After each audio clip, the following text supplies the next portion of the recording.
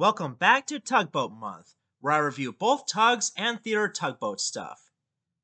And for today's top 5, we'll be talking about my favorite episodes from Tugs. I've already talked about the characters, so if you haven't seen that video already, go back and check that one out.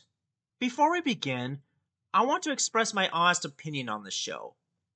When I was a little kid back in the 1990s, I was introduced to this show on TLC known as Salty's Lighthouse. And at the time, it was one of the best shows from my childhood. Not as good as Thomas the Tank Engine or Theater Tugboat, but it was a close second. Years later, in 2008, I suddenly came across a Wikipedia page about tugs, which also had the same tugboat characters from Salty's Lighthouse. When I first heard about this, I had no idea that this was originally from the creators of Thomas and Friends, and that the models were made in the UK. I went onto YouTube to watch some of the episodes just to see what it was like compared to the show I grew up with. And you know what? It suddenly changed my views. I'm starting to enjoy the show more than its American spin-off. And I didn't realize how flawed Salty's Lighthouse was up until now.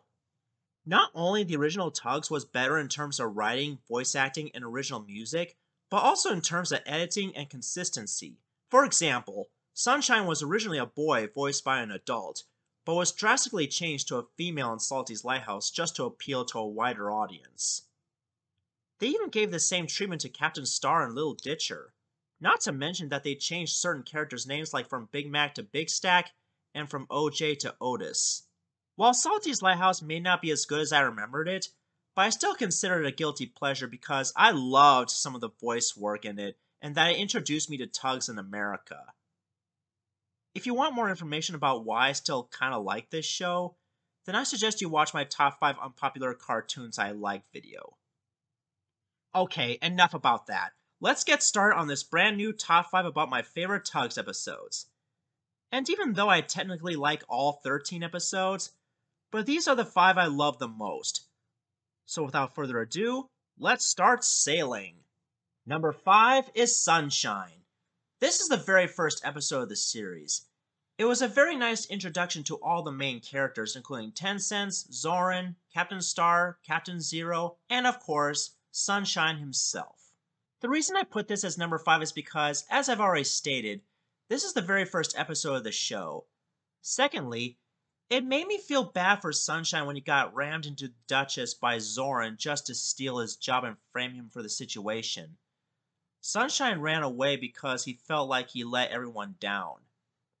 Thankfully, Sunshine was found by Tencents and his friends, and they told him that it wasn't really his fault and persuaded him to join the Starfleet, which led to Sunshine getting repainted. Overall, this was a great series introduction to the show, and if you're new to Tugs, then I suggest you watch this one first. Number 4. Trapped. The premise of this episode revolves around some of the Star Tugs being trapped on the other side of the river due to a rusty old tramper, which was meant to be taken to the breaker's yard by Zug and Zoran, was Jams leading Zug trapped on the other side of the river with some of the Star Tugs. But with the help of Billy Shoepack, they managed to blow up the piece of scrap in half with dynamite and were finally free. This is number 4 on the list mainly because of Billy Shoepack's first appearance, as well as the funny lines like when Top Hat says, "We'll all be blown to kingdom come." And of course, when Billy Shoepack was joking to OJ and Big Mac about blowing themselves up with dynamite, Big Mac says, "You better be." I also like the cool explosion during the climax which causes Zoran to be pulled away by the rushing waters and landing on a small island at the end. Overall, this was a pretty great episode with an awesome climax and funny lines throughout the episode.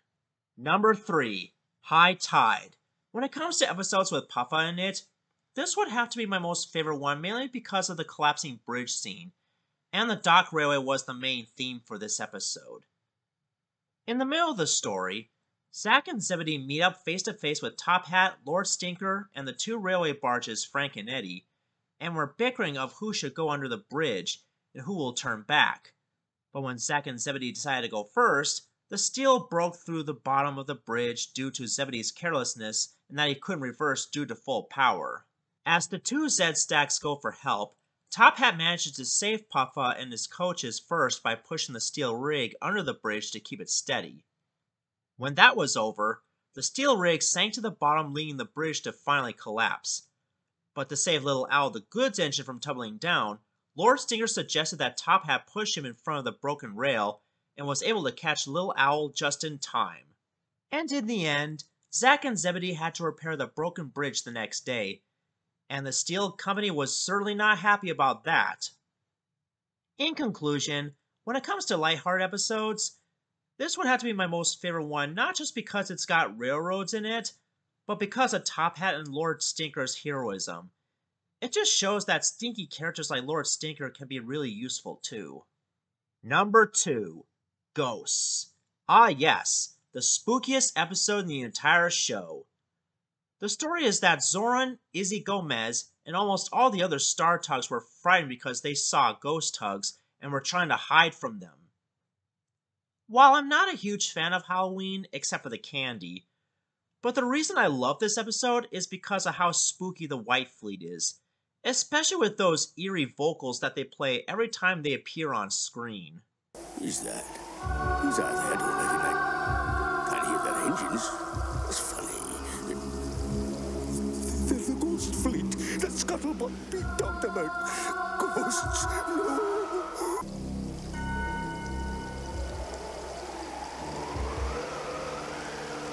What?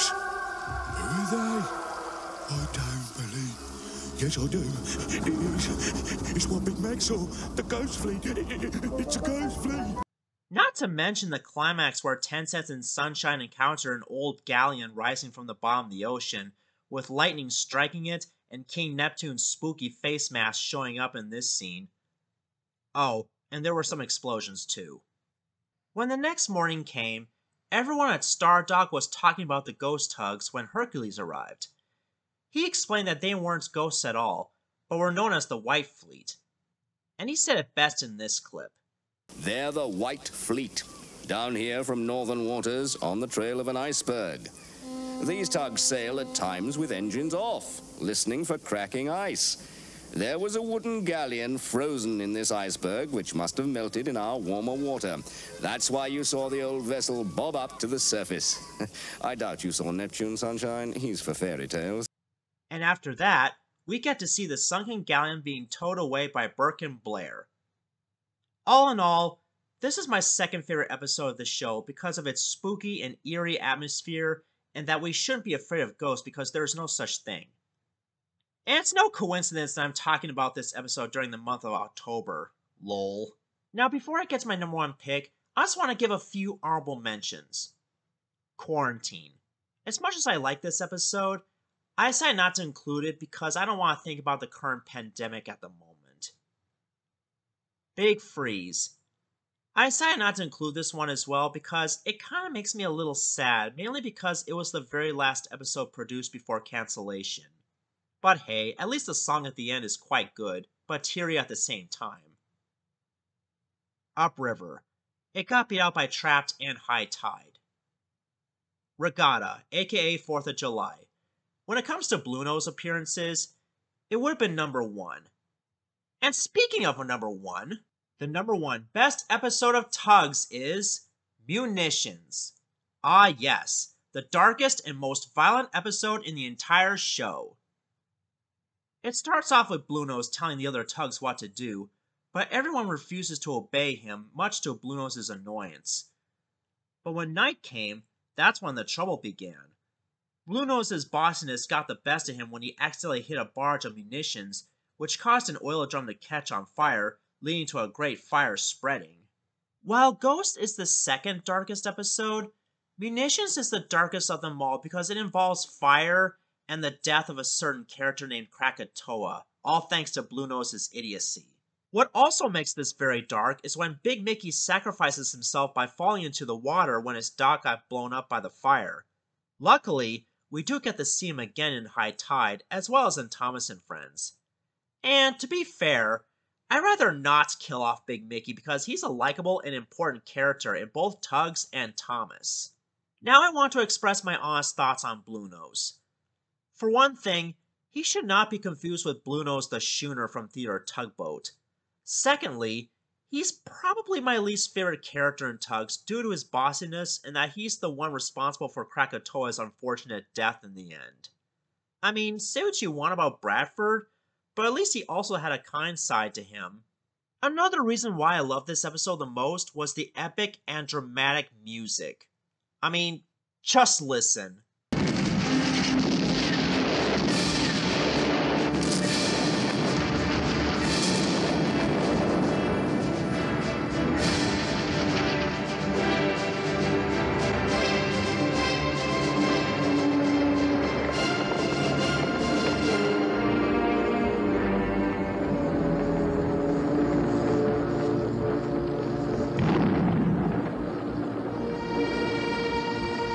The next morning, when the fire was finally put out, everyone else was safe, including 10 Cents who survived the blast. Grandpa's towed away Bluenose, who was in a nervous breakdown. In conclusion, because this was the darkest and scariest episode in the entire show, Munitions deserves the #1 spot. It's also #1 because there were a lot of people who were inspired by it.